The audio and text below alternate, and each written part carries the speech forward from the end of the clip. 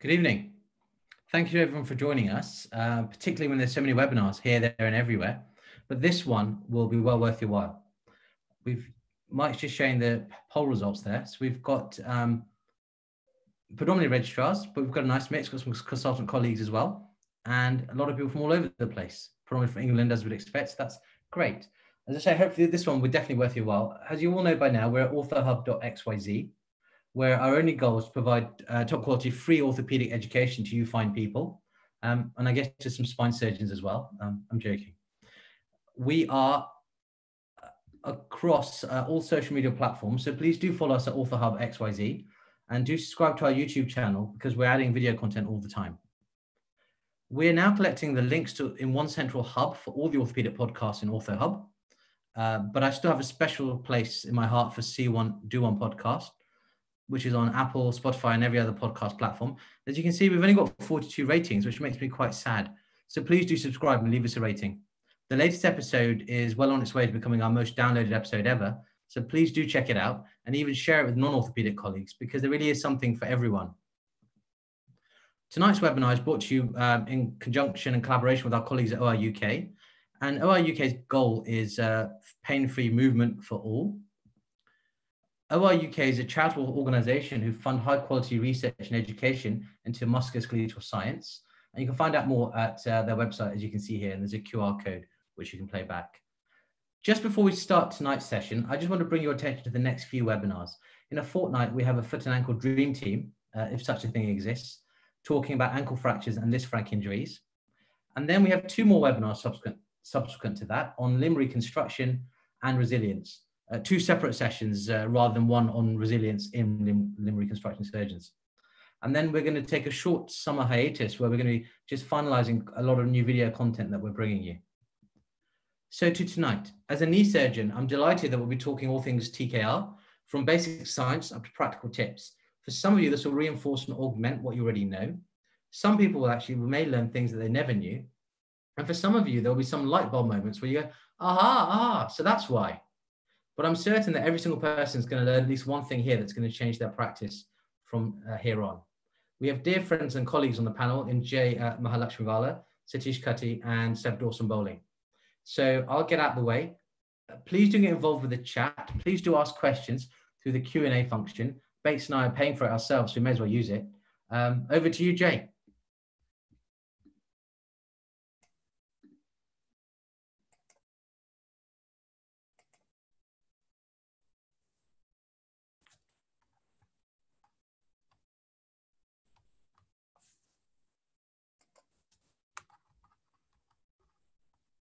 Can you see the screen, Cash and Mike?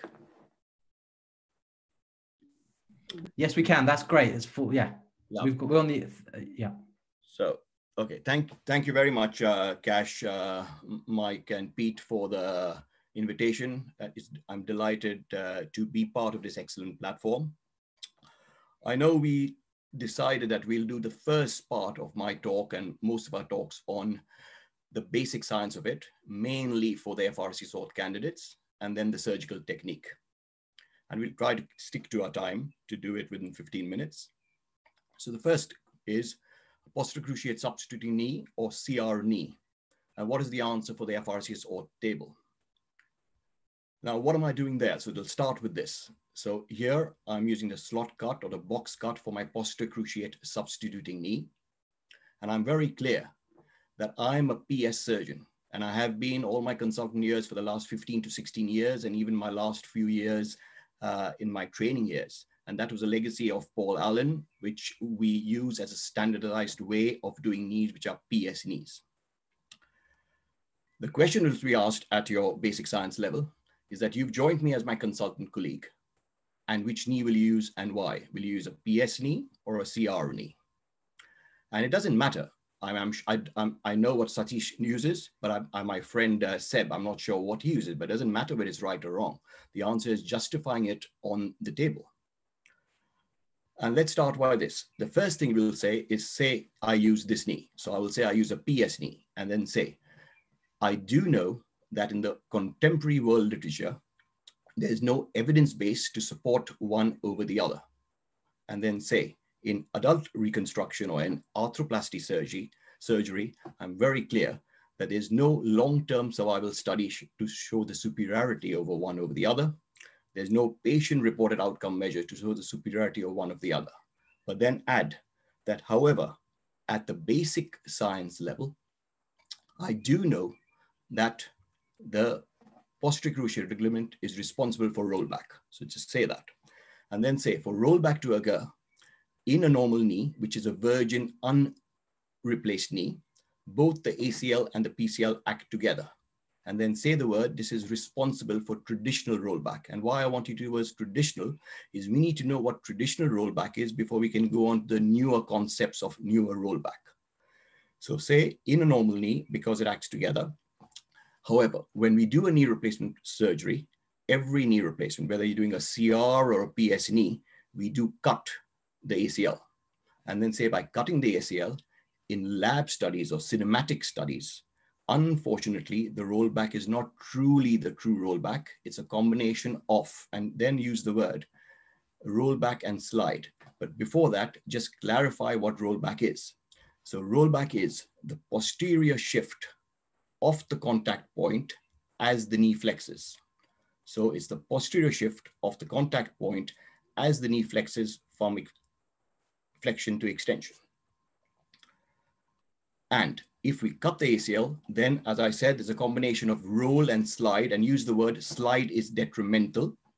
And therefore you can say, and I'm verbalizing the words for you because we can read it in textbooks, I'm just verbalizing it in easy manner, that therefore I use a PS knee as the post and cam ensures a predictable rollback. And that happens depending where in the implant it happens. And most of it will be about 70 to 80 degrees of the flexion.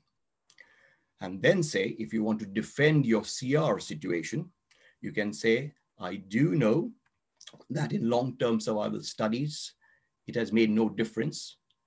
And however, in a posterior cruciate retaining knee, because it's not made any difference in long-term survival studies, I still use it. And but I do know that polyethylene is no longer flat like the old flat polys. It is more conforming than previously. So this is the basis of the answer at the basic science level, not on adult reconstruction, at the basic science level. And then we can move on and say that if we are using the argument for CR and PS, one of the things which I'm very particular about is that any CR surgeon will be balancing his knee perfectly, and every PS surgeon will be balancing the knee perfectly.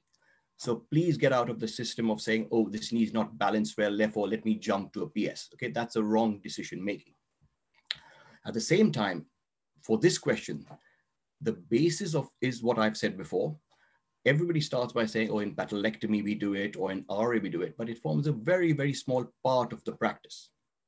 And that leads you on to the question of standardization. So we standardize all our knees, and therefore you get good outcomes. That's the theme of the talk. And why I use the word traditional rollback is now you need to know, and I'm moving on to the next part of knee replacement philosophy, is there may be on MRI studies the fact that there's a differential rollback. So that's the word you use again. There's a differential rollback where the medial femoral condyle is more fixed, and at the most, it'll start moving at about 120 degrees, while the lateral femoral condyle moves or rotates more. And that could be the basis of what you tell the examiner for the basis of my medial pivot knee. And my further philosophy of that for single radius and multi-radius, my colleague Satish would cover. So that's where is my way of talking about the rationale of doing PS or CR knee. And that moves on to my second part, which is the surgical part. Now for this, if you don't mind, forget the basic science of viva, forget your FRCS exam. Imagine you're in the theater with me. Imagine your theater anywhere else, hacking away on a knee and enjoying yourself. So once again, what I'm showing you is the Harlow way, started by Paul Allen, and both he and I propagate this. This is something which, however senior you are, whatever level you are, when you come to Harlow with us, you'll do it only this way. It's not the correct way, but it's a very reproducible way. And that's why I do it. Obviously, I have my own ways, which I'm going to tell you now. It's not MIS, and it's certainly not quad bearing, okay? So let's start. I use a clear isolation bag. I like to see the foot and ankle. Why? I don't want to see the foot particularly. I want to see the middle of the ankle. Most people use a crepe bandage. I like to use a clear plastic bag. Next, skin marking for the knees. Flexed up and a medial longitudinal incision. I always bias it medial to the tibial tuberosity. Next, this is not explosion. Just orient yourself, and I'll take a few seconds. You're looking at the knee from the top part, okay? And I always, so when you do a medial parapatellar, so that's what I do, a traditional medial parapatellar approach. I leave a small cuff of quadriceps tendon medially. Look at that, that's your small cuff kept medially. And when I come down, I like to have a gentle curve, okay? I don't like to have a cut or a level to see where I close in. So it's a gentle curve. And I use methylene blue for markers for skin, for my closure at this layer. So let's move on. In the approach itself, once again, orient yourself. This is the femur going down in that direction. This is the tibia over there. And the first thing I like to say is I come down on the tibia. So I'm a left-handed surgeon, it doesn't matter, but the first big incision or the exposing incision is to expose the femur. So you see the condyle first, and then you come down onto the tibia. So I don't like to come down from here coming up. I like to come down from the femur coming down. Orient yourselves again. That's your patella. That's the femur going there. That's my patella tendon, and that's my tibia. I'm standing here, and medial is here.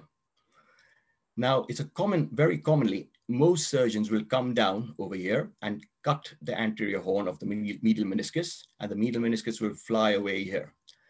It's not important, but try to do it. That I try, when you come down here, try not to cut the anterior horn of the medial meniscus.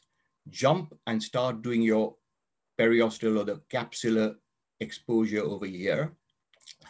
And so in other words, I try to get the junction of the synovium between the synovium and the meniscus, and I go around the medial aspect of the knee. And the meniscus stays within the knee, and I'm going round, taking my medial periosteal sleeve. Once again, orient yourselves. That's my patella tendon, femur there, tibia here, that's medial. I'm working medially, and I'm going round up to the equator. So there are two questions, and you can ask me that in the discussions with everyone, is what is exposure, what is release? For time factors, I don't want to elaborate on it now, but you have to go up to the equator, and you need to be able to use your Bristow. I like to use it as a retractor. I don't like to jam it in powerfully. I just use it as a retractor to do sharp dissection round at the back. And then we come on to eversion of patella. I do that in extension, and I cut the synovium between the patella and tibia, evert the patella, and cut round the patella. So let me show it to you. So that I hold the patella with my hand there, and whenever you're struggling to evert the patella or mobilize your patella, the first thing you do is I cut the tissue between here, which is the vicinity of the fat pad to the femur, okay? And then if you're struggling with the eversion of the patella, most people will work here. So they'll try to work here, they'll try to work proximally. You don't have to. The main crux is to evert the patella and work around over here. Okay, so I work around here and I circumscribe the patella, so I evert it. And that allows me to flex up. Now, once I flex up, I'm very clear. My exposure, and remember, I'm still on exposure, is clear medial side, clear notch, clear lateral side. So let's do each one. The minute I bend up, so I flexed up straight away, I do what is called as a non-thinking step. I cut my ACL, and the ACL is cut on the tibial side. All right, so I cut it here. Then I use my Bristow, and I very gently try to get the tibia forward. I don't like forced external rotation, and I don't like really pulling it forward. I like to gently get my tibia forward. So that's my further exposure. And then my medial exposure, now I remove my medial meniscus. So I remove that there. I use two Homans, the straight one and the curvy one. The curvy one goes on the lateral and the straight one goes at the back. Now, once I've done this, the next is my notch exposure. Most people will use the notch exposure by using a nibbler. my advice to you, if you're a fantastic surgeon, you get your entry point right. If not, I use an osteotome always. Whether there's osteophyte or not, I like a square target. And that's my square target I've made. And then I remove my PCL. It's much more elegant. It's much more so, and you get it much better. Once I've cleared that, let me go on to my lateral side.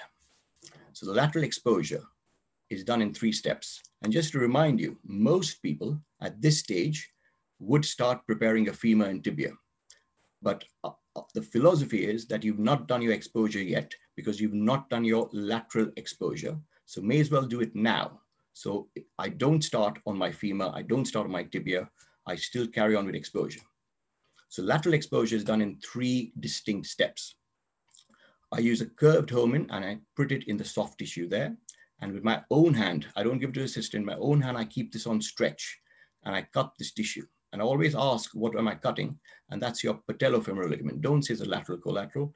It's the patellofemoral ligament which you cut. And that gives you a better starting exposure of the lateral part of your knee.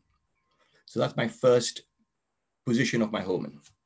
Then orient yourself. My second position of the Hohmanns is I position my Hohmanns on the outer aspect of my lateral meniscus. See that? That's your lateral meniscus seen there.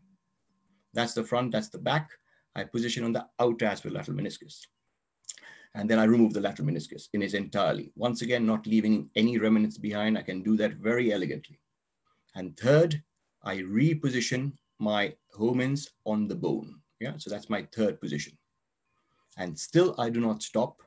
The landmarks for me is I clear the 10 millimeters of the lateral side. And whenever I do this, everybody says, oh, you're doing a release, it's a varus knee. No, I'm not doing any release. So far, everything is exposure. You're going to cut the 10 millimeters of the good side, so may as well do it now. And I stop only when I see my popliteus tendon. See that? That's the popliteus tendon. And I look at the, and I get a complete orientation of my posterior lateral corner, because that's my guide to doing a good knee. And that's when my exposure finishes. So I'll end with, how does it matter? It's important because when it comes to releasing osteophytes, which is a main issues now, which we've realized are the balancing problems in a knee, it's easy. For example, how do I get from here to here? So I don't want this spitting out. I want to get from here. I want to get to here.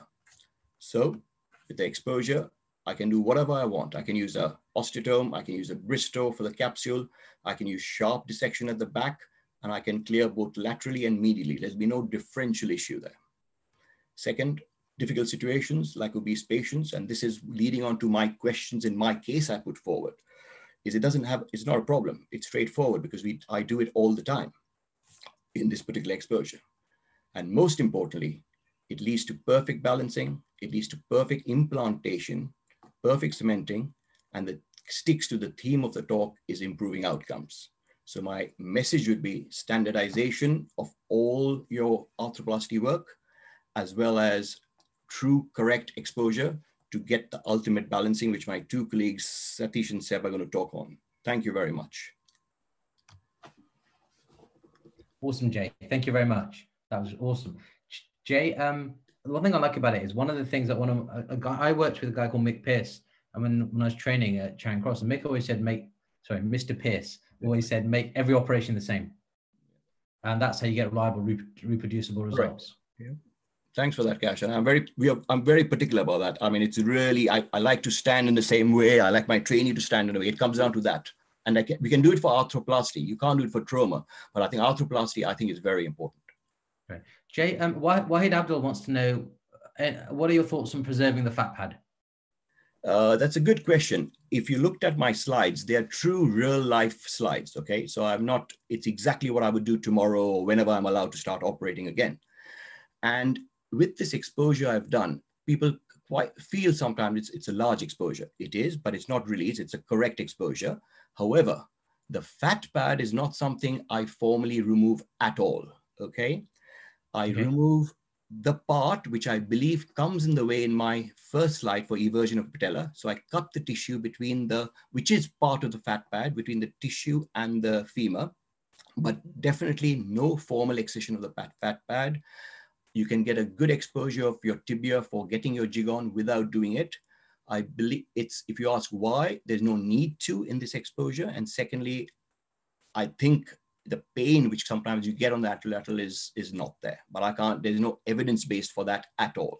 Yeah, and there's certainly some suggestion that can cause it can cause some patella baja or some scarring at the front of the knee if you exercise the whole thing. Exactly. I mean, the fat pad, as Andy Williams says, is the cause of all evil in the knee. Yeah, that's why we don't. I really don't do it as a formal, and people are quite surprised. You do such a exposure, but how come you're not doing this fat pad? And it's exactly what he said, Cash. There's no need to. It's best to preserve it. And Jay, why the meniscus? Why do you save it for last, like a little bit of dessert? Yeah, it's not important, but it's elegant. That's number one. But more importantly, Cash, you agree that when you cut your anterior horn, the meniscus moves outwards into the soft tissue, right?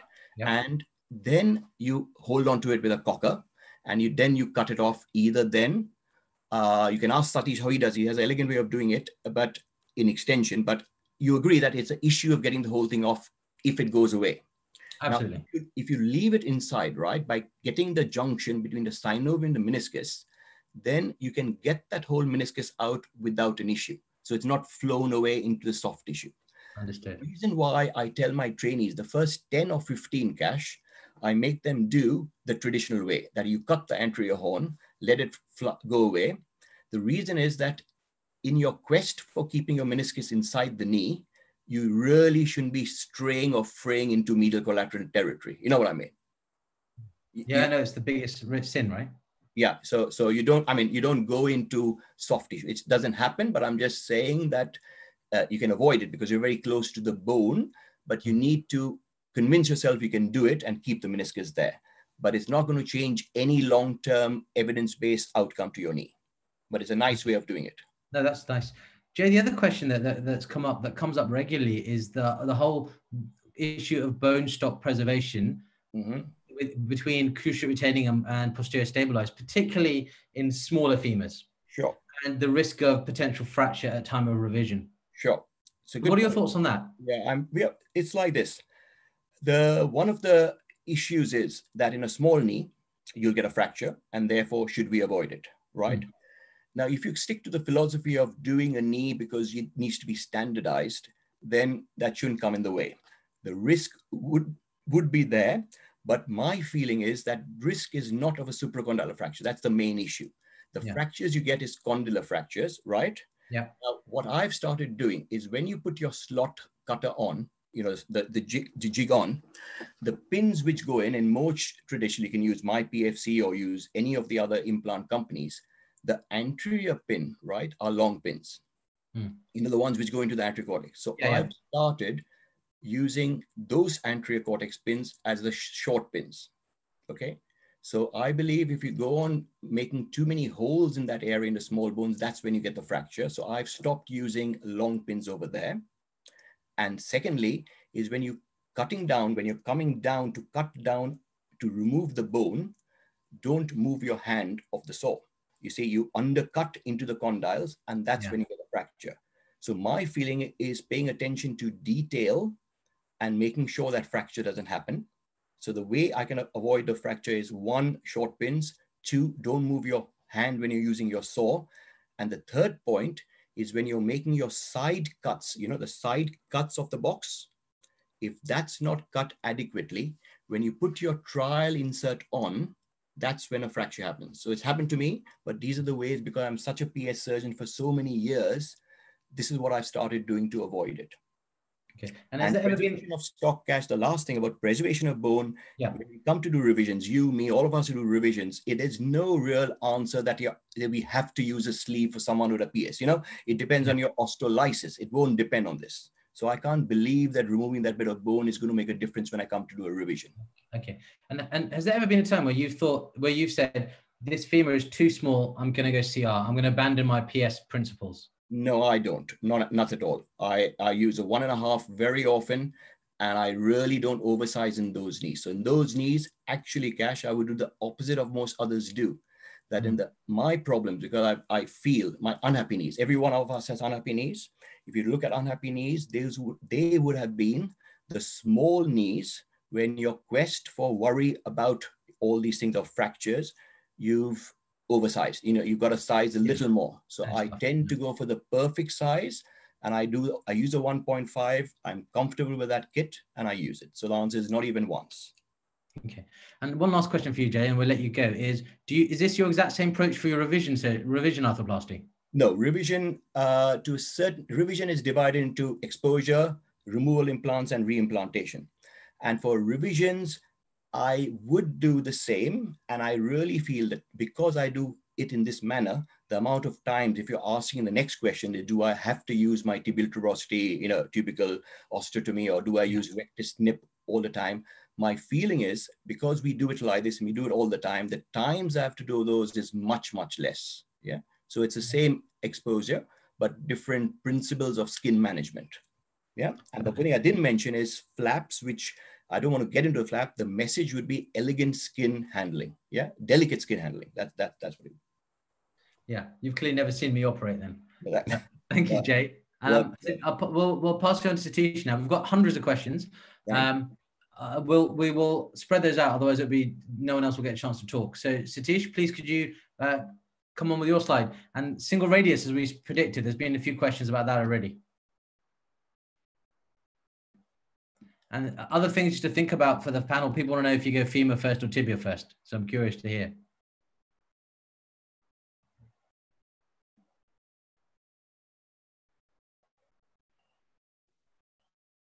Satish, you just need to unmute yourself. Right. Yeah, I'm on mute now. Perfect. Yeah, we can hear you now. Okay. Right. So, Perfect. Cash, Mike, thank you. It's been a real pleasure to be part of this group today. My remit, I thought, was slightly different. What Jay's talked about is the bedrock and the foundation on which knee has been built. Knee replacement has been built over the years, but what I'm going to talk is slightly different. And many of you may think, well, what the hell is he talking about? Feel free to shoot me at the end.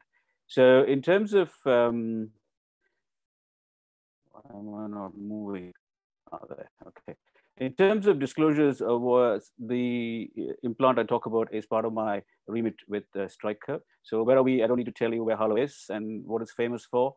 Jeffrey Fisk was one of our first consultants there, and he introduced lead hand to the world. And those are my colleagues there. In terms of, we still talk about satisfaction, and that's the real problem, isn't it? In terms of knee replacements, unhappy knees, unhappy patients, and often quoted as 80-20, 20 aren't satisfied. Big numbers, but many people feel that it's actually more. It's 75-25 split.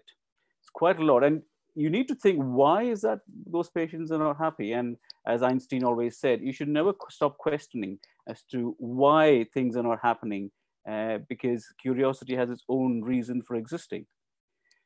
So I ask all my registers, do you think all replacements are the same? And when I was training, I felt they all looked the same, and they looked exactly the same. I didn't have an idea whether one was different for the other.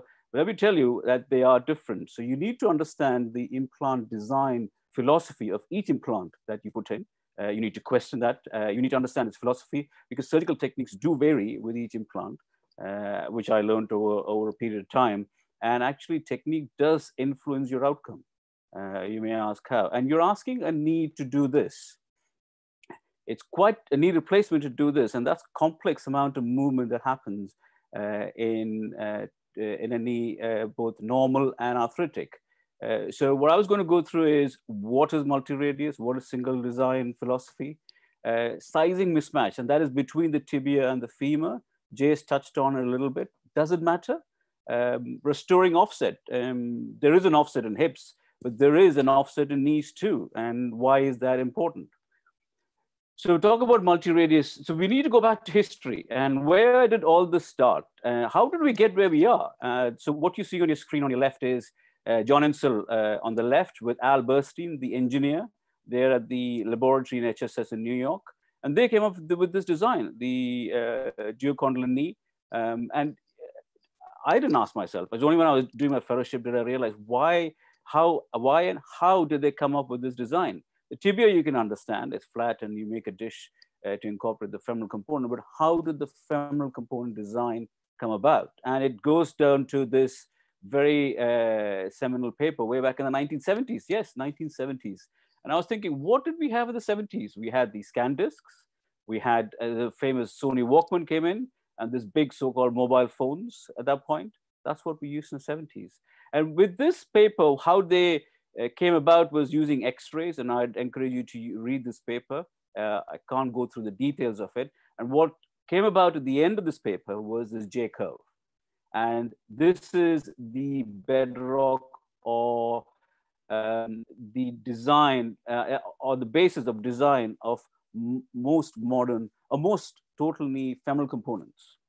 And this is how it is. So the radius of curvature gradually reduces. And as many would have heard, you've got this mid-flexion instability because from a very large radii, you suddenly go very small and you feel the sense of instability as the knee flexes or as the patient starts to flex the knee. Especially while going downstairs, you find that some of these patients, instead of going down one leg at a time, they go sideways.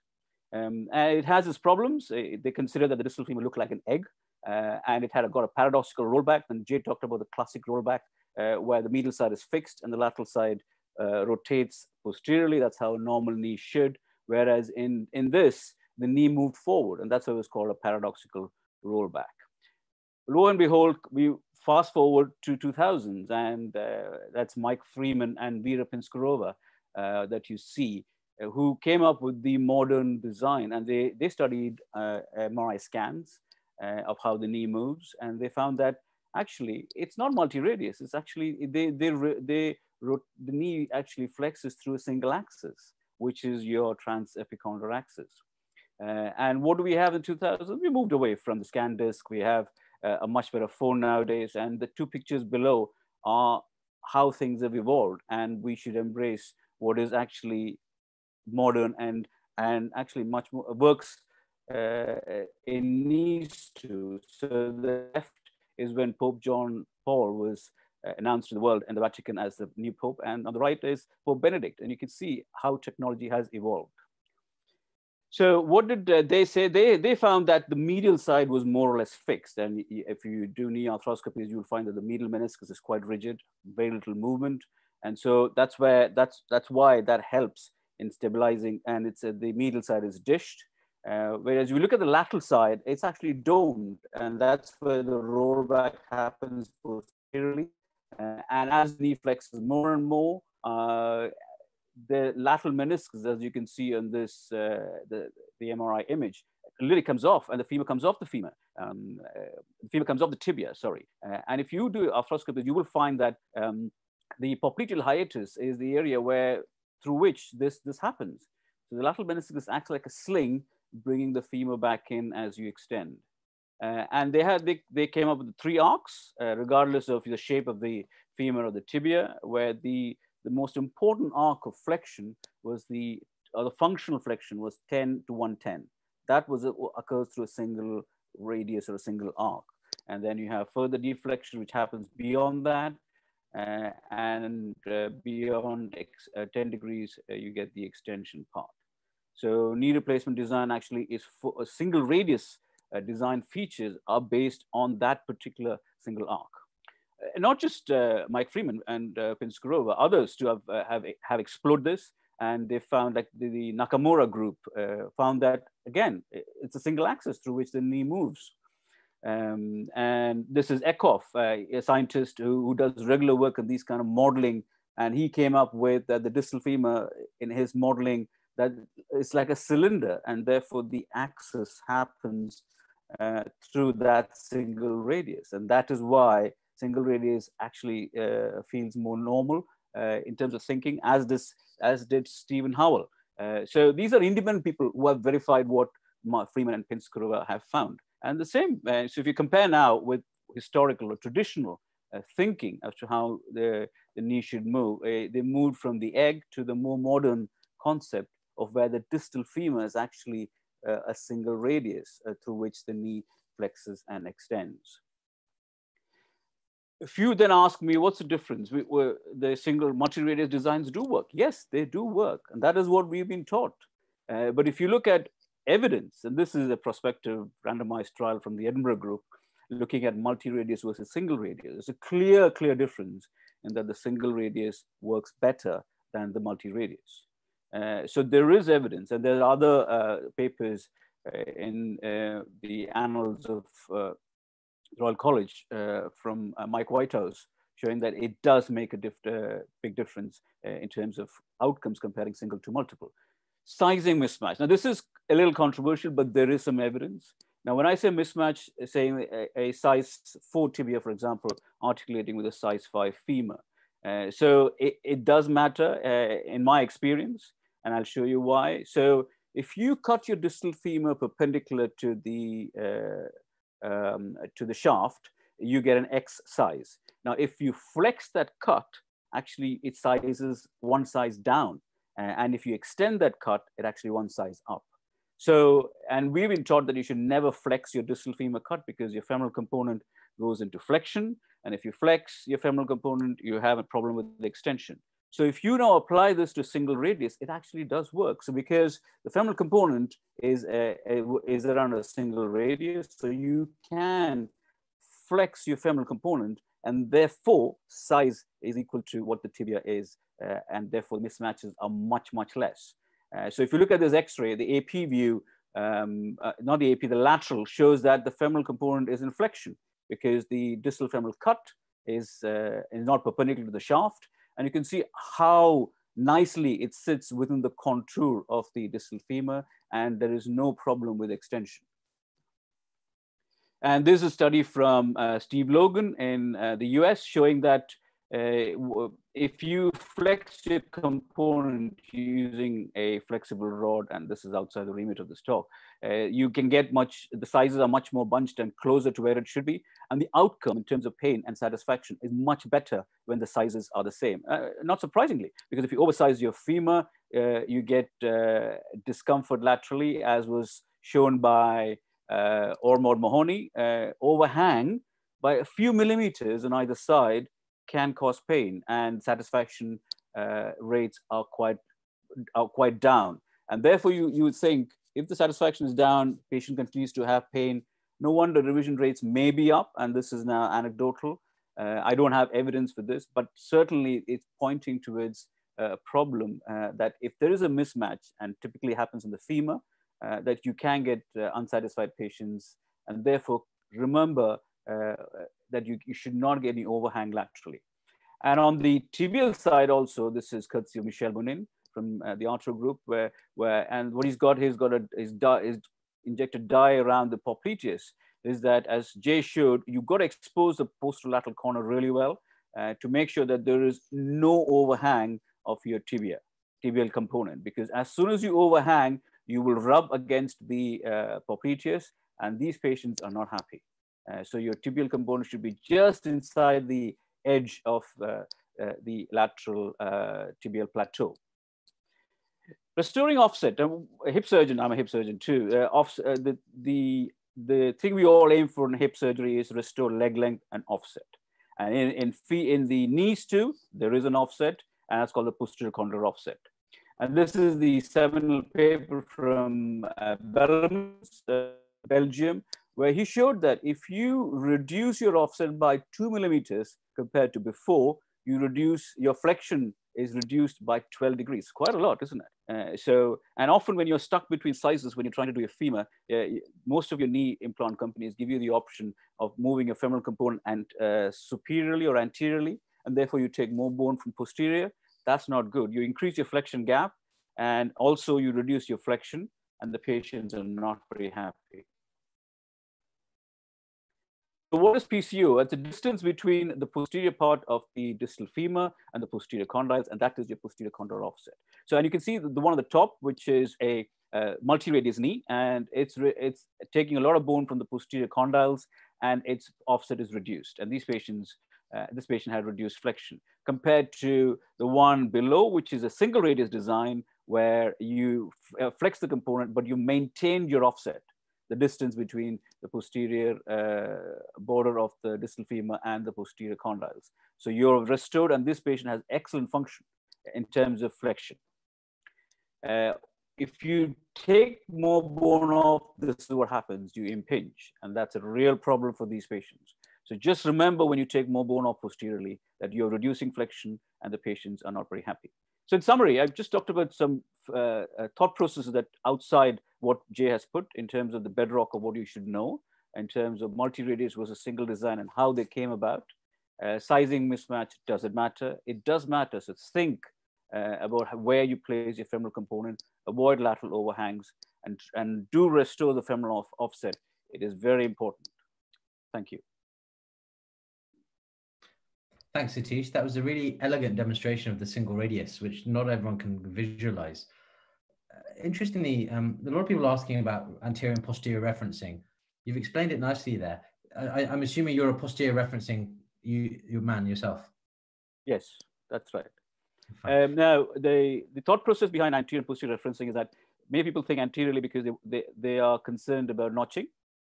Yeah. And that's the reason why a lot of designs have come about using your anterior cortex as a reference point for sizing. But I would encourage you to consider posterior referencing because most current designs have got the flange that you take the anterior cortex, when you put the saw through, it goes at a much steeper angle. So your chances of notching, as you've seen in my X-ray, is very, very little. That's great. Out of interest, do you do femur first or tibia first? I do tibia first. Okay. I'm curious, just Jay and Seb, people are asking, I'm just curious what you guys do. I do femur first myself. Seb? The reason I do tibia first is because it creates a lot of space for me to do my femur properly. Yeah. Otherwise, you're struggling to put your femoral jigs, etc. So I feel that do the tibia first, it creates space, and then you can do your femur. Sure, thank you. And Seb? I tend to do the femur first, unless, as Satish said, if there's a difficulty in particular, kind of getting to the back of the femur to do posterior cuts, then I might, after I've done my distal femoral resection, then sublux the tibia forwards and reset that before completing the rest of the chamfer cuts and so on. Thanks. And Jay, how about you? Yeah, Cash, it's a good question. And I think for that, if you ask practically what I do cut the proximal tibia first, right? And the reason I do it is for a practical reason, is once I do that, I get my femoral orientation, rotation, things easier, right? But from the philosophy of doing it, I'm a modified resection surgeon. So I use my implants to balance, right? So when I say I'm a tibia first, I'm just cutting the tibia. I don't use the proximal tibia for gap balancing. And that's the important message I want to give to, that the people who are true gap balancers, right, will cut the tibia, and that will be where they'll reference off to get everything else right. Yeah, those are the true gap balancers. I cut the tibia, but I'm not using that as my reference point for getting anything right. I will use my components to balance, which is that is what I'm doing, a combined resection method of balancing. You can talk about later if you want. But practically, I do my tibia first and move on to my femur. Thank you. And I think Seb will touch on that as well. Yeah. Satish, would you mind please just telling, just talking about the difference between mechanically and kinematically aligned knees? Because Stephen Howell's always been very big on kinematically aligned. We tried to do kind of, when I was at Oxford, they were talking about doing kinematically aligned knee replacements. They did some then. And would you mind just explain to everyone what the difference is and why one might consider that? I think that isn't that part of Seb's talk? He's talking about alignment. That is the plan. Seb seems to have disappeared right now. Listen, one more question. Okay, we'll come back to that. We'll do that after Seb. One more question for you. Jay, you're a PS guy as well, being Harlow?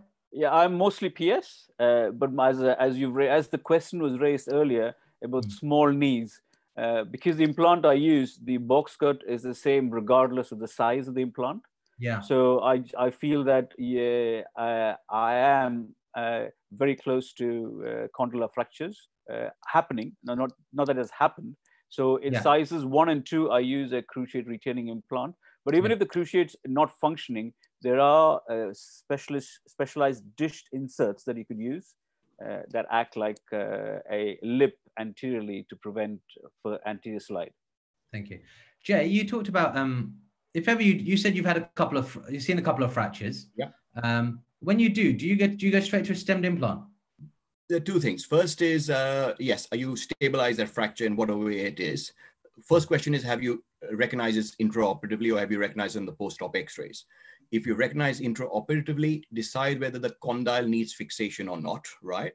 And if it does, then very often because we have stems on the shelf, I'll use a stemmed implant.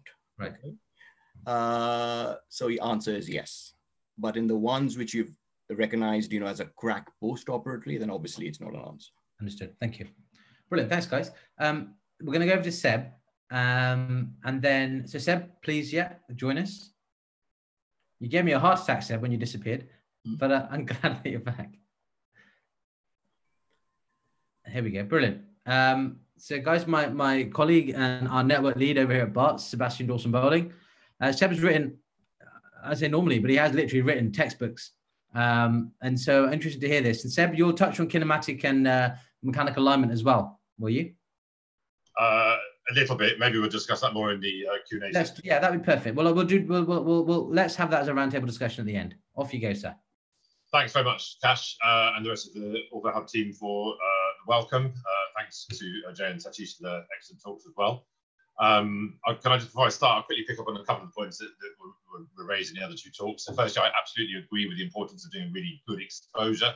I agree with the points that doing a big exposure does not mean that you're overdoing your releases. What you're doing is making sure you understand both the bony and the soft tissue anatomy before you start doing your bony resections. And I think that's absolutely key. And in particular, I like the comment that both of the other two speakers made about the importance of knowing where the posterolateral corner of the tibia is. I agree both to avoid overhang, and also I think in terms of determining the rotation of the tibial component, which is really key to the tracking of the patellofemoral joints, if you can actually see the whole of the tibia properly, then it makes it much easier to get that right.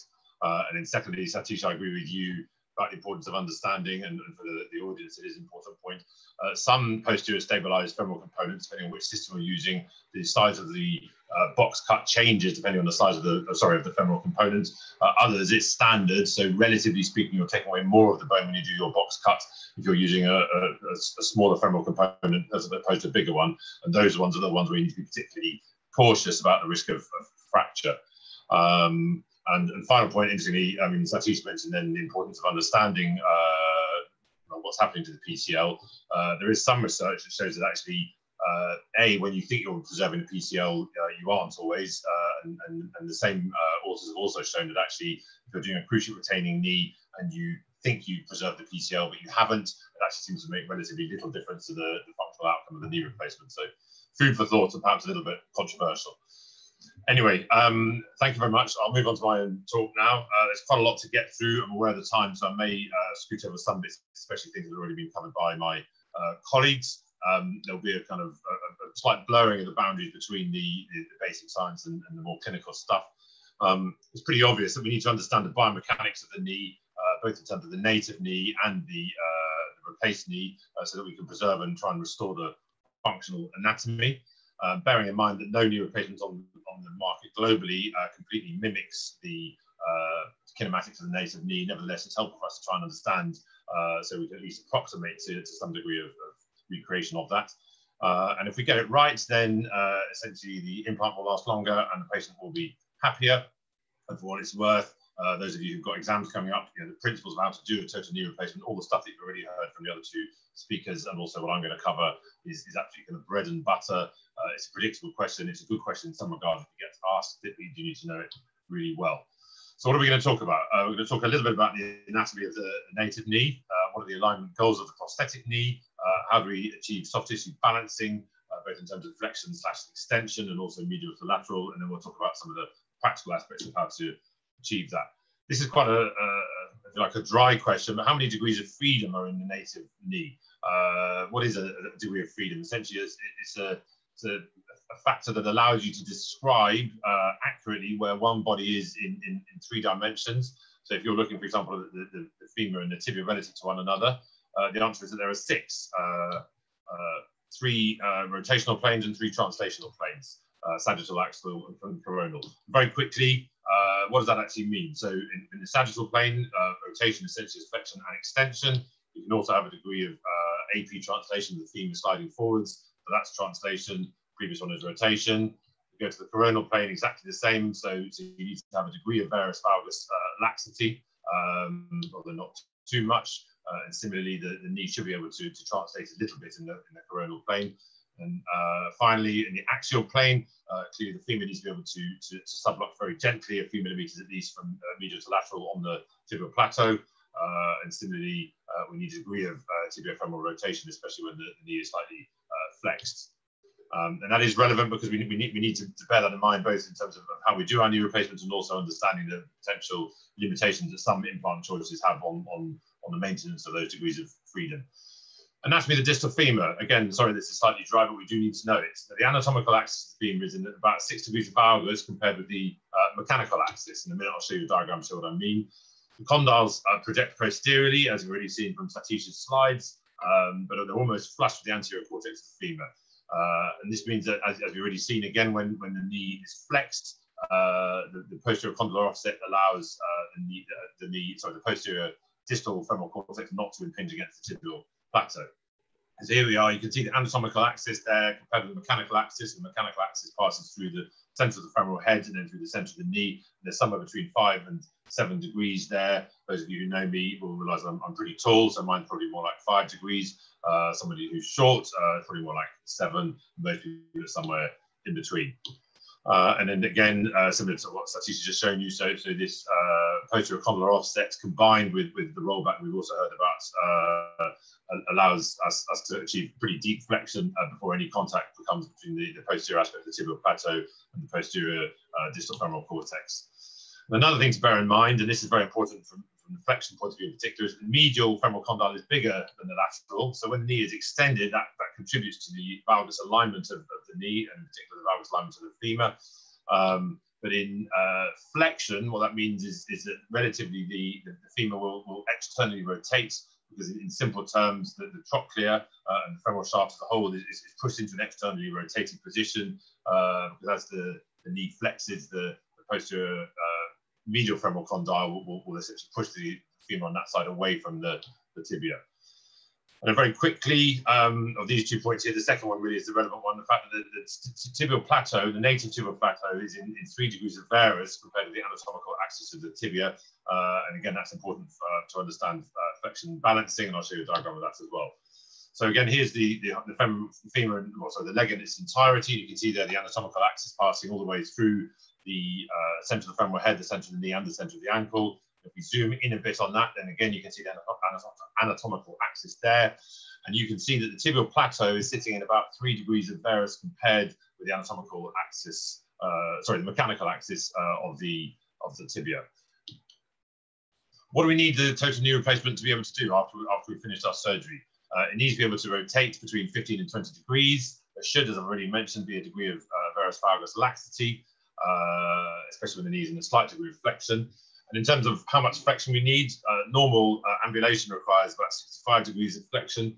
If we're walking up a flight of stairs, that needs to be about 95 degrees. And to rise from a seated position, you need really at least 110. And if you see patients who have less than that, whose knees are stiff and they have limited flexion, they really do struggle to stand up and often have to kind of push themselves awkwardly to rise from a seated position. And clearly there are certain religious and ethnic cohorts that require a deeper level of flexion, and certain implants even have been designed specifically to try to account for that. So we need to understand all this in order to make sure we get a good functional outcome and a symptomatic outcome from our knee replacement. And really, I would say that the 2 key areas here are to optimize patellofemoral tracking and to get the soft tissue balancing right. And in the interest of time, I'm afraid I'm not going to go into detail in patellofemoral tracking. Maybe we can talk a bit about that in the afterwards discussion. I'm going to focus on the second of these points. And really, to go back to what the previous 2 speakers have said, what we therefore need to understand is both the bony anatomy and the principles of how to balance the soft tissue structures around the knee. And I remember somebody told me quite early on in my training that essentially knee replacement is a soft tissue operation in which you also happen to implant some bits of metal, and I think that's absolutely the right way to think about it. Cash mentioned the difference between measured resection and gap balancing. I'm not going to go into lots of detail about that. My talk is mainly going to be on measured resection, but just to make sure that everybody understands what the difference is between those two. So the measured resection that Jay was talking about is essentially you use the bony anatomy to guide how you make your cuts in particular various, the various valgus alignments of your femoral and distal femoral cuts and your proximal tibial cuts. And then once you're starting to put your implants in, you balance the soft tissues to that. And that's what Jay was talking about. The alternative is to do gap balancing, where you use a tensioning device. And people sometimes talk about using this in extension and flexion. To my mind, the key thing is really the role that has in flexion. What it does is allow you to be accurate in terms of the amount of rotation you put onto your femoral component, so that when the knee is flexed, the flexion gap is really determined by the soft tissues in that particular knee, rather than just saying I'm going to use the bony anatomy to tell me, and then I'm going to try and match the soft tissue releases to that. Restoration of the mechanical alignment of the femur. Okay, so we already talked about the fact that body weight passes through the femoral heads, the center of the knee, and the center of the ankle, and therefore the bony cuts, which are positioned perpendicular to the mechanical axis, should take account of that. And I mentioned the fact that so the distal femoral cut is normally in 5 to 7 degrees of valgus. I mentioned the fact that if it's somebody like me, probably you're going to cut it in slightly less valgus, because my knee's probably got less femoral valgus than somebody who's shorter. And if we use an intramedullary rod, that's been shown to provide an adequate approximation towards anatomical axis. There was a question beforehand, which maybe we'll come to in a discussion about the importance of long leg alignment views. But a lot of the time in total knee replacements, we do undertake a degree of approximation, and most of the time that appears to give us a satisfactory results. On the tibial side, I've already mentioned the various alignments of the tibial plateau compared to the longitudinal axis. The tibial jig, whether we're using an intra or extramedullary jig, cuts at a right angle to the anatomical axis, and essentially the cut that we're making is actually in 3 degrees of valgus to the native areas of the tibial plateau before the surgery started. Now, I already mentioned, and this is important to remember, that the medial femoral condyle is larger than the lateral, and in particular that there's greater degree of posterior condylar offset with the lateral femoral condyle than there is with with the medial femoral condyle than there is with the lateral. And normally in flexion to a degree, the fact that the medial tibial condyle is sitting inferiorly relative to the lateral accounts for that, so that we don't get excessive medial tightness when the knee is flexed. However, because we're effectively slightly elevating the medial aspect of the tibial plateau, because we're making this 90-degree cut rather than an 87-degree cut, this in theory could put the medial collateral ligament and the medial capsule under tension when the knee is flexed. And therefore, the rule of thumb, if you like, if you base your assumption that the soft tissues are balanced around the 3 degrees of varus of the native tibia, is that we put an extra 3 degrees of external rotation onto the femoral component, and therefore essentially what we're doing is moving the back of the medial femoral condyle a little bit away from the tibia, and therefore we're reducing the excessive tension that we would otherwise have in the medial side of the joint. And in simple terms, we're restoring what I would describe as the rectangularity of the flexion gap, and therefore hopefully equalizing the degree of tension between the medial and lateral soft tissue structures. So this is just a series of diagrams again to try and describe that. So you can see again, as for my previous diagram, the 3 degrees of varus, the proximal tibia, and you can see on the femoral side, when you look at the end of the femur in flexion, that the medial femoral condyle, the offset is just slightly greater posteriorly. When we make our cuts, therefore, at 90 degrees, we are slightly losing some of the space for the back of the medial femoral condyle, and that can create excessive tension on the medial collateral ligament and other structures. And therefore, as you can see, if we just dial in that extra 3 degrees of external rotation when we make our femoral cuts, then we now restore, hopefully, the balancing between the medial collateral ligament and the lateral collateral ligaments. What are the ways that we can do to judge that? Well, people talk about Whiteside's line. The transepicondylar axis is often described, although I'm always struck by the fact that trying to judge something to within 1 or 2 degrees by putting your index finger and your thumb onto 2 fairly large bony prominences on either side of the distal femur, both of which have soft tissue attachments, is probably fairly inaccurate. That shouldn't be 5 to 7 degrees, so it should be 3 degrees of external rotation to the posterior condyles, and most jigs will have the opportunity to actually have that specifically dialed in. So you have your paddles essentially sitting over the back of the femoral condyles, and then you can choose the implant. Sorry, the cutting block will allow you to decide how much external rotation to dial in. Bear in mind that in patients with very severe osteoarthritis, there may be not only significant cartilage loss, but even bone loss, and therefore the position of the native posterior femoral condyle on one side of the knee may not be where it should. So one needs to factor that in if you're using posterior condyles to determine the degree of rotation that you're going to put the femoral components into. So here are just some diagrams to try and demonstrate that. So there's white sides line, you can cut at 90 degrees to that. You can see the transeptal axis, say depending on your confidence and how accurately you can judge that, or you can put in your 3 degrees relative to the posterior condylar axis there. What do we do if there's a fixed flexion deformity? Why do we get fixed flexion deformities in patients with osteoarthritis of the knee? Usually it's a combination of contracture of the soft tissue envelope at the back of the knee, and also the formation of posterior osteophytes. And so clearly our initial approach is going to be to try to correct both of those, but take the osteophytes off, either using an osteotome or a bristow, and at the same time, if there are osteophytes there, strip them away. If it's severe, you can either decide at the beginning of the operation or after you've done the other sections I've just talked about to resect extra distal femur at the beginning. So you may take away an extra 2 or even an extra 4 millimeters when you're doing that. Be careful though, if you're going to do that, not to over-raise the joint line, as that will potentially affect the patellofemoral kinematics. And occasionally you also need to release the posterior cruciate ligament if you're somebody who would normally be doing cruciate retaining knee replacement. Ligament balancing. So as I said, this is really, to my mind, the most important part of the knee replacement to get right. If you get this right, then there's a good chance that your patient will be in that 75 or 80% rather than the 20 to 25. And it's absolutely key to understand how to achieve this.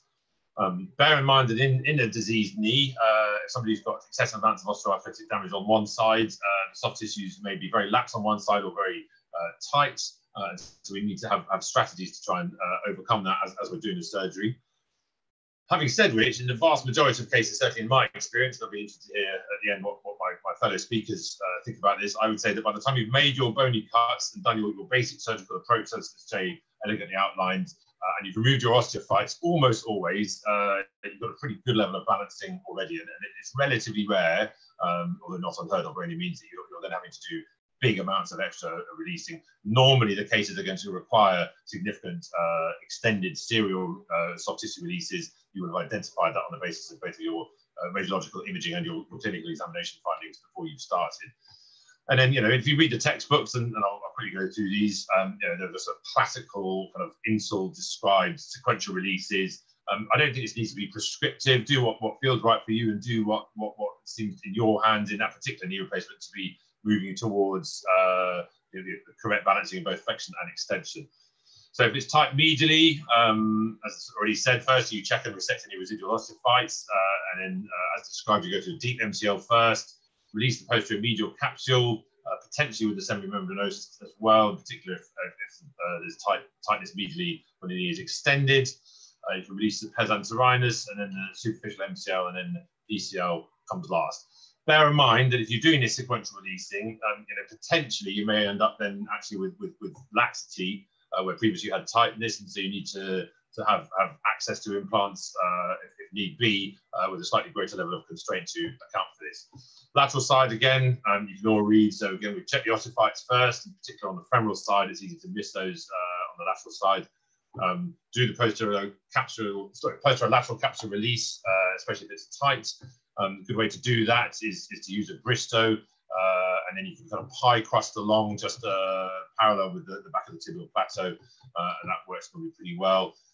Next step is release the ITB from Gurney's tubercle, optimise, and finally lateral collateral ligament. And again, bear in mind you may need to increase your level of constraint depending on the level of laxity after you've done your releases.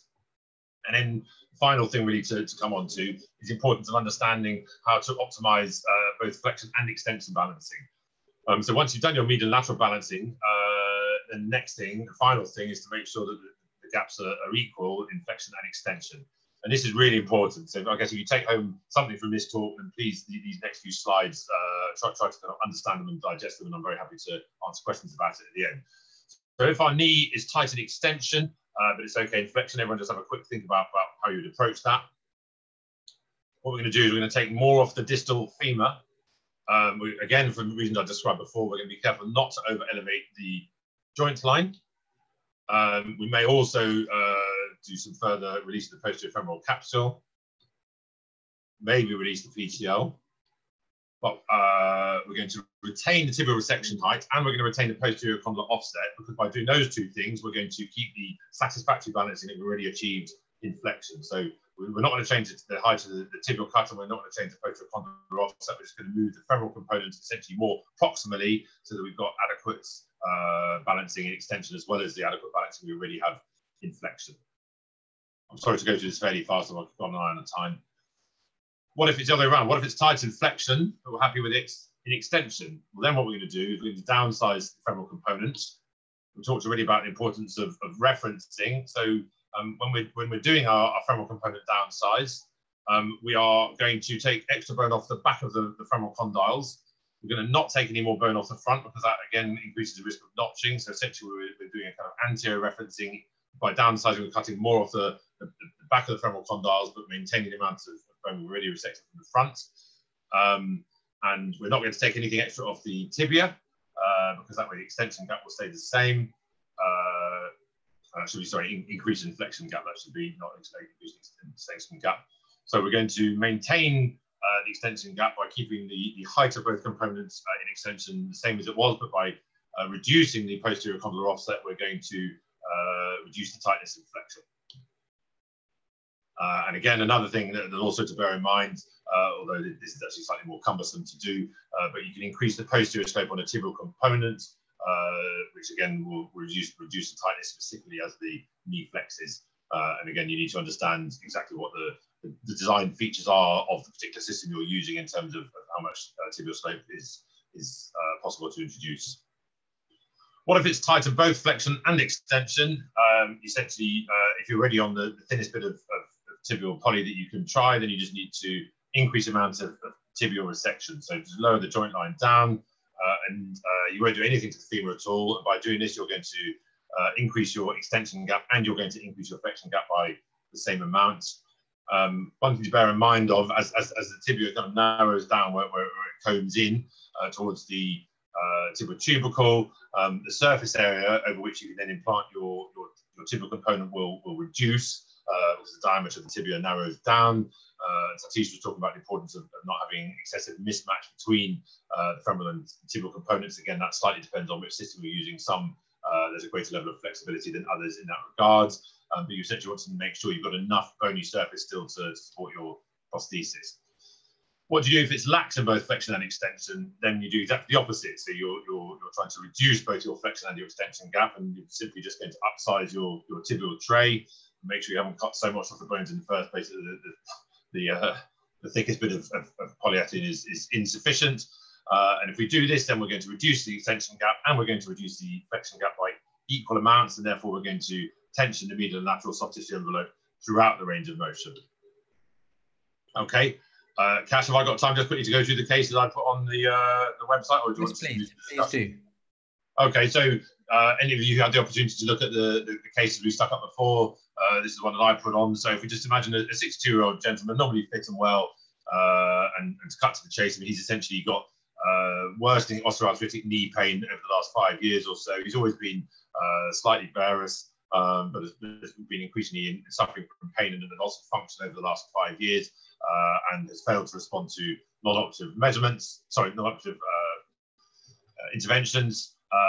And when you examine him clinically, he's got pain and crepitus throughout the arc of motion, got a partially correctable varus deformity, but also quite a lot of laxity on varus stressing of the knee, and the patella, if anything, is slightly maltracking to the medial side. And these are his radiographs, so you can see a significant PFJ osteoarthritis. You can see a marked varus deformity and significant degenerative change and some bone loss within the medial side in particular. So the question I asked people to consider was, which of these would you choose? Medial unicondylar knee, cruciate retaining, posterior stabilised, rotating hinge, fixed hinge, or distal femoral endoprosthetic replacement. And clearly you go into an operation having a plan beforehand, but also bearing in mind that you need to have access to changes of plan. And I would suggest that you could probably at least think of trying to, if you like, get away with the posterior stabilised total knee replacement. I think the likelihood of having a functional PCL in that particular knee is fairly small, and therefore I would certainly reach for posterior stabilised as my starter for 10, even though I normally try and use a CR if I can. But I would also need to understand that the combination of tightness and laxity that I've described on clinical examination may well mean we have to move to a rotating hinge. So I would definitely have a more constrained device available to me before I started this gentleman's procedure. Fixed hinge really, to my mind, has no place in anything other than kind of stage revision surgery where we might use it as a temporary spacer. The shear forces that are produced by a fixed hinge, to my mind, make it unfit for long-term use. Distal femoral endoprosthetic replacement is clearly overkill. So we're doing the surgery, and during the trial, the knee is very tight medially in both flexion and extension. What would be your choice of sequential soft tissue releases? So in the interest of time, I mean, you've seen my previous slides. According to the described sequence of events, it would be this. Some of the other ones might work. Some of them are complete nonsense. And once we've done our releases, then we trial again, and we now find that the knee is loose in both flexion and extension. And how can we correct that? Do we increase the thickness of the posterior condylar femoral augments if we're using them both medially and laterally? Do we downsize the femoral component, increase the thickness of the polyethylene spacer? Do we upsize the femoral component, increase the thickness of the polyethylene inserts, switch to a stem prosthesis?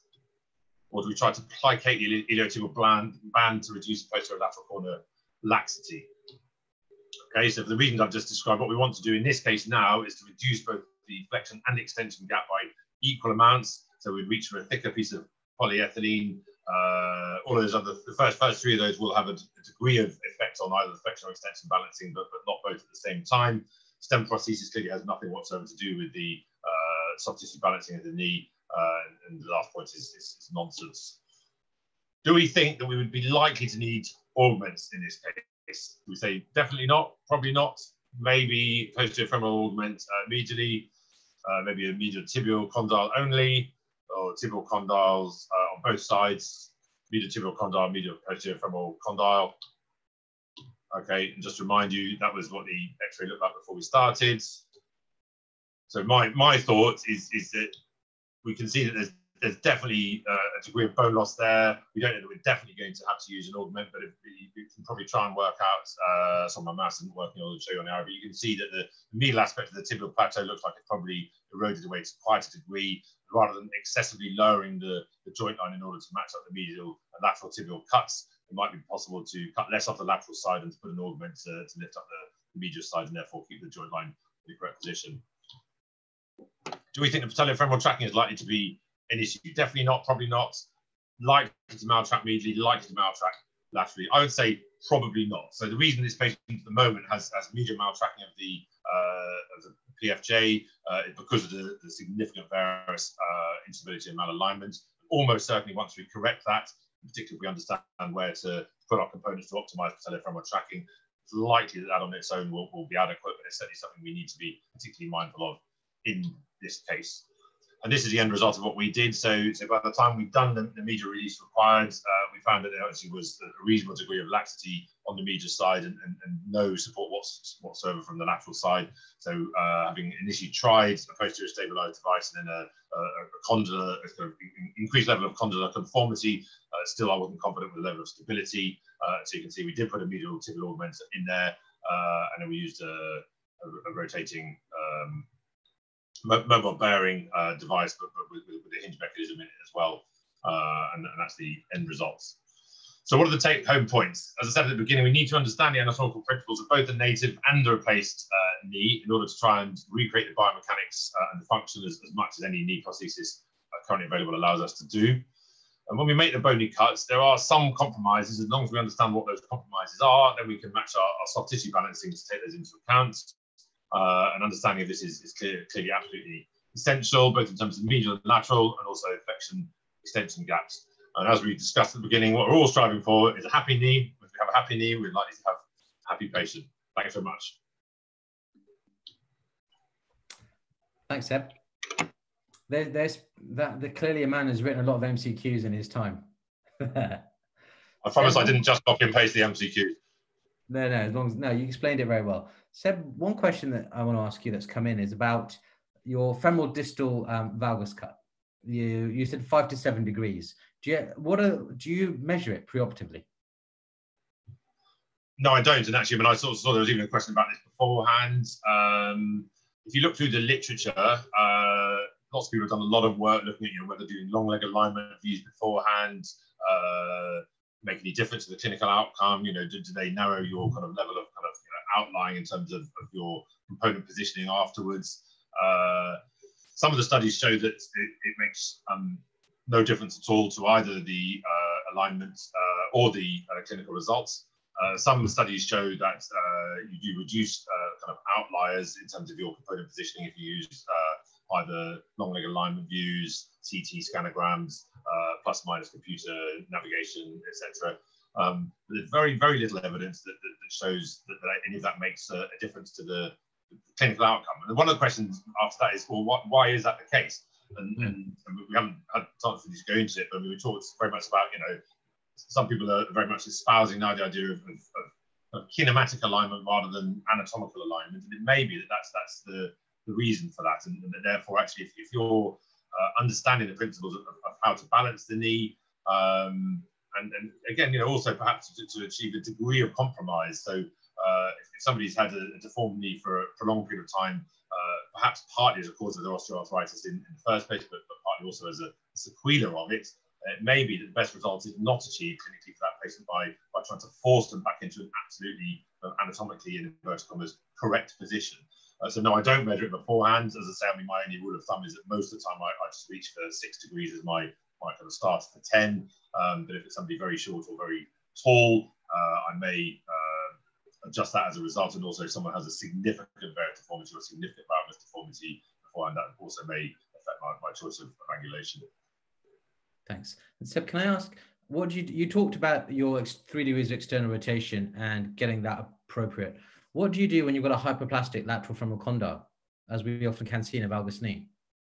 So those are the cases where I then, having slightly rubbished the idea of feeling for the transepicondyle axis, I will probably, normally I use the posterior condyles as my reference point for judging the femoral rotation. If it's somebody who has hyperplasia on one side or the other, I then normally draw a white sides line on, and I feel for the transepicondyle axis, and I try and hope to myself that when I've done those two things, that the resulting two lines look like they're roughly 90 degrees to one another, and then I'll reference off that instead. No, that's great. Well, that's why I send you all my complex needs. So thanks. Jay, can I ask you a question? We're talking about individualizing surgery. So if you want to just come off your mute at the moment, Jay, I want to ask you just about tibial slope. Yeah. Do you tell me about how you adjust? Do you ever adjust the tibial slope? Because as a predominantly soft tissue knee surgeon on doing ACLs, I see lots of different tibial slopes on the sagittal view on this imaging. Yeah. Thanks for asking that. It's a topic which I'm very particular about, because the advantage of using a PS knee is that your flexion is completely independent of you giving the slope or not. All right. So a PS knee, the message would be you don't truly need to recreate slope, right? So when I say I don't give slope, I don't add any slope. When you put in your tibial jig, the teaching is that the lower part near the ankle is a bit out by 3 fingers. Then you go to the middle of the tibia, 2 fingers, and then down. And you're trying to recreate something. The answer is no. So every knee, I put it all the way back, right? But automatically, because you're pinning the top part of your jig onto the tibia, some degree of inherent slope would come in.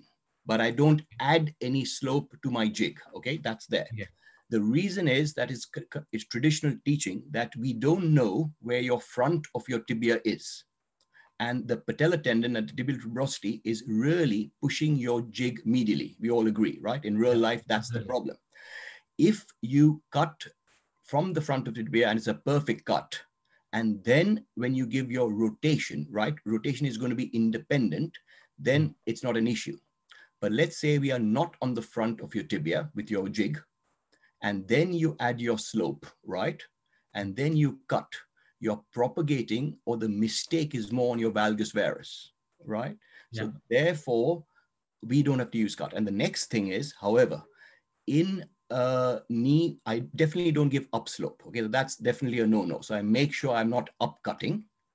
And in some knees, for example, because you're a PCL and ACL surgeon, Cash, you'll agree that from the evidence which has come out from soft tissue anthropometric studies of the Arabic and the North African population, they have inherently more of a slope, right? Yeah.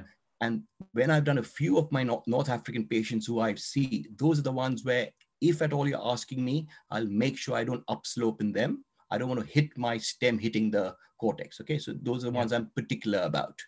Okay. And the next answer is those people who say I'm recreating 3 degrees and 5 degrees is very difficult, I believe, with non-robotics to recreate any particular slope. We know that from uni knees, and it's the same in total knees. Thank you. Jay, while you're here, I've got one more question about PS. Yeah. This always gets people excited. Rohit Signal wants to know, what are your views on the idea that the PS knee may be more constrained than a CR knee? Yeah, good question again. That's why I said that when you're going up, like Seb correctly said, I know he's a fantastic surgeon and he does CR knees, right? So even in very deformed knees, he would be doing a CR. So in the implant philosophy, the stability of your implant by the post is only offered at 70 degree of flexion and above, right? That's where the cam engages the post. Okay. Hence, if you're asking that, can you get your inherent stability by an extension for medial lateral problem? The answer is you cannot. So you're fooling yourself by saying your PS is giving you that stability, because it's only giving it. And in true biomechanical terms, constraint is more anterior posterior rather than true only medial lateral. But the message is that the medial lateral stability is not given in extension. So the answer is definitely not. You cannot fool yourself as giving you more stability. So it's not more constrained. Brilliant. Thank you, Jay.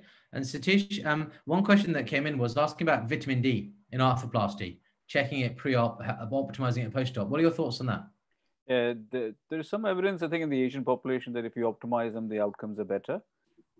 So I don't get any Asian patients here yet. So I haven't routinely checked. Okay.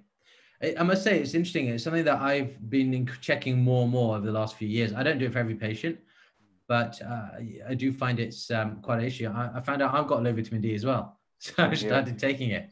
Can I ask the panel one last question to finish up? The question that's come up again, can you please clarify the difference between a mechanically and kinematically aligned knee? So would anyone like to take that as our last question? Can I go, Seb and Satish, just to start? Yeah, go ahead.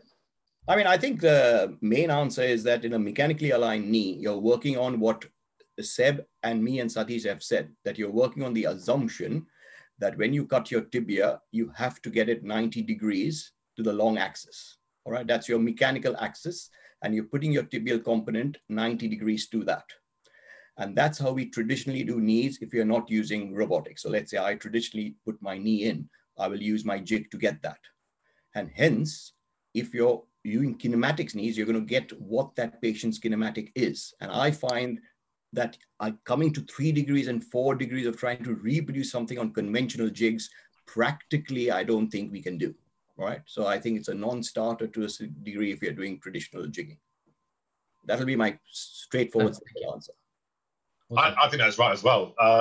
So really, some of the companies now are starting to market software that's, if you're using either navigated surgery or robotic surgery, they will try and do kind of functional scans, whether it's kind of MRI scans or CT scans or whatever, that kind of looks at where the femur and the tibia are sitting relative to one another in different sort of points of either the gait cycle or the knee flexing and extending. And the idea then is that's meant to allow the surgical planning of where the cuts are made for that particular patient to reflect the kind of kinematic function of the knee. And I agree with Jay.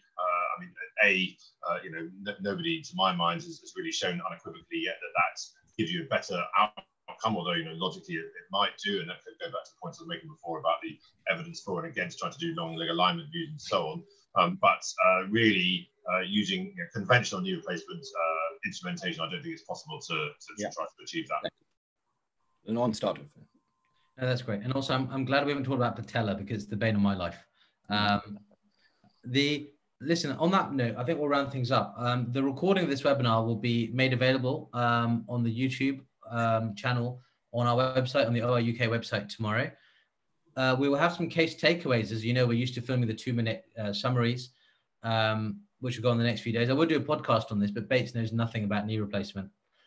If you guys have any suggestions or any wishes for any future sessions, please do let us know via the website or Twitter. I'm very grateful to you all for making time with us this evening. I'd like to thank the panel. Generally a fantastic session. I've really enjoyed it, and it's given me plenty of food for thought as well. So now I have to start doing more PSs, but I think the thing to do for now is just stick to unis. Okay.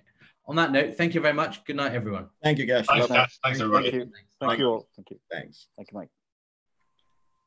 Okay, so we're just going to end the session now, and if the panel just check your emails, there's a link to the next Zoom meeting just to have a debrief. And thanks everyone for attending.